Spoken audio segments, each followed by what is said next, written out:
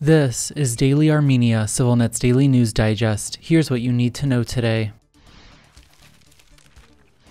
Armenian police have found additional weapons in nearly 24 raids at homes of members in the offices of a fringe anti-government group that may be connected to an armed assault on a police station over the weekend that left 2 attackers with serious injuries. Law enforcement officers have confiscated an unnamed number of weapons, ammunition, planners, schemes, and drug-like substances from the National Democratic Alliance, Armenia's investigative authorities said in a statement today. On Sunday, 2 men were injured and a third detained after they attempted to break into a police precinct building in the suburbs of Yerevan. 2 of the men were taken to the hospital with serious, though non-life-threatening, shrapnel wounds after they attempted to detonate a grenade. The third man, who was not injured, was detained after a 2-hour standoff with law enforcement at the police headquarters of Yerevan's Nornork district. The men appear to be supporters of the National Democratic Alliance, though the group has denied any direct connection to the attack. The attack is reminiscent of another armed assault on a Yerevan police station in 2016 carried out by a second fringe anti-government group that the National Democratic Alliance has close ties to. In that incident, armed men from the Daredevils of Sassoon group stormed a police station in the city's Erebuni district. 3 police officers were killed in the ensuing standoff.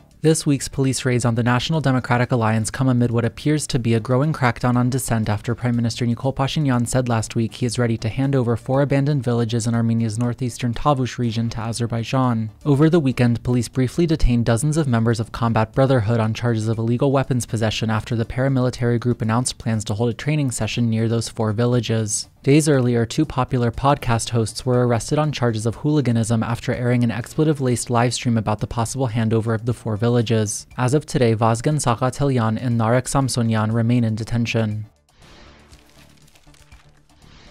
Meanwhile, a spokesperson for Russian President Vladimir Putin has called on Armenia to show political will to continue developing relations as ties between the 2 countries continue to fray. "We hope the political will to continue developing our relations will prevail in Yerevan and we will successfully pass this difficult period," Kremlin spokesperson Dmitry Peskov told Russia's Argumenty Ifakty newspaper in a lengthy interview posted today. Continuing, Peskov slammed deepening involvement by the European Union and United States in the South Caucasus, saying, "We are convinced that the involvement of powers from outside the region should be strongly restricted because they are not capable of bringing stability and prosperity there. Armenia and the other countries of the former Soviet Union continue to be our main foreign policy priority," Peskov added. Relations between Armenia and Russia have worsened dramatically in recent months, with anger and frustration mounting in Yerevan over what is seen as Moscow's unwillingness or inability to come to the country's defense in line with its treaty obligations. Earlier this month, a spokesperson for Russia's foreign ministry warned Armenia's accelerating tilt to the west risks causing irreparable damage to the country's relations with Moscow.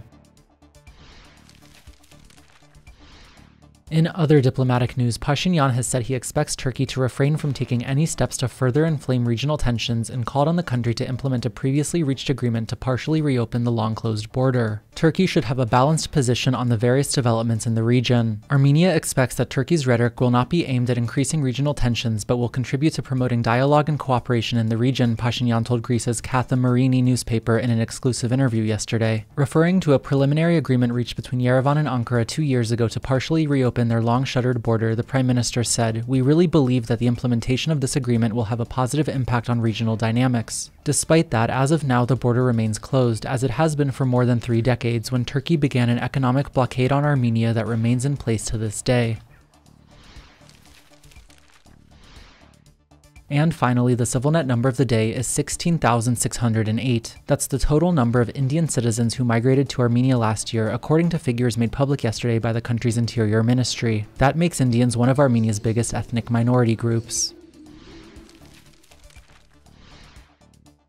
And as always, please follow CivilNet for the latest news and independent reporting from our contributors on the ground here in Armenia.